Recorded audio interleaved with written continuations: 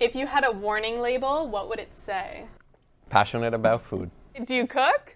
I lovingly eat absolutely everything she cooks, but I have no dexterity in the kitchen.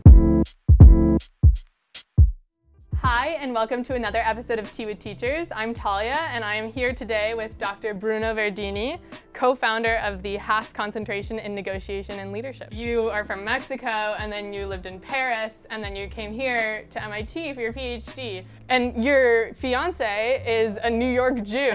So, when you were younger, did you have any kind of life plan? I had the conditions to devote my time to study, which is a blessing in a world with so much sadness and hurt and pain. And I've always been passionate about anything that is related to principles, values, ethics, law, and so on. These are more fun questions, okay. Like that. Can we talk a little bit more about how you met your fiance? Of course, of course. You know, Amalia and I were both graduate students at the Department of Urban Studies and Planning. At the time, you know what, we were in the same classroom, and when I would have to hand in some paperwork, Amalia would be so kind and always smiling. And I would think to myself, you know, that's a very elegant woman. Look how caring she is. And but I had no clue that, of course, there was an ulterior motive. She wasn't smiling for no reason.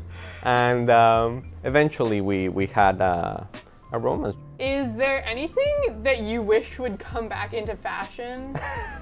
Maybe from your youth or just from history? I think I like fashion currently as it is now. Okay, are you a morning person or a night owl? I love that silence, that you get really late at night and really early in the morning. And there's something about it that allows you to really thrive when you're writing. And the happiness, of course, if you're a morning person now, is that by the time it's 11 a.m., you've already worked like 6 hours and you feel like you've accomplished a lot. So I do like that.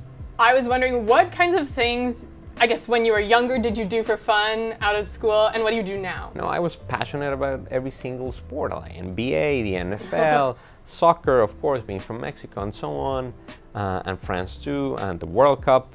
And that remains, even to this day, when I have a little moment, I'll drop by ESPN and read the latest or follow a good column on The Ringer and so on. In which other teacher or professor's class would you like to enroll in here at MIT, even if it was just for one day? You know, I've been hearing a lot about 2009 from my students. Okay. And I think that would be, for someone trained in social sciences, quite a challenge and rewarding. If you could pass on any piece of wisdom to your students, what would it be? Let's say that your soul or your heart is an apple, and it's been covered by ice when you were born. And as time goes by, the sun shines in different parts and that melts, and then you get to see the apple itself, those sides, and that's how you define yourself. And you say, these are my skills, these are my talent, this is who I am. But then because other parts are still covered in ice, you don't describe yourself as having these talents or those elements. And what I hope to convey through the classroom exercises and materials and experience the journey is that let's figure out ways to move the apple, get the sun to shine in other parts, let's get it to melt, and discover all this beauty and strength that you have.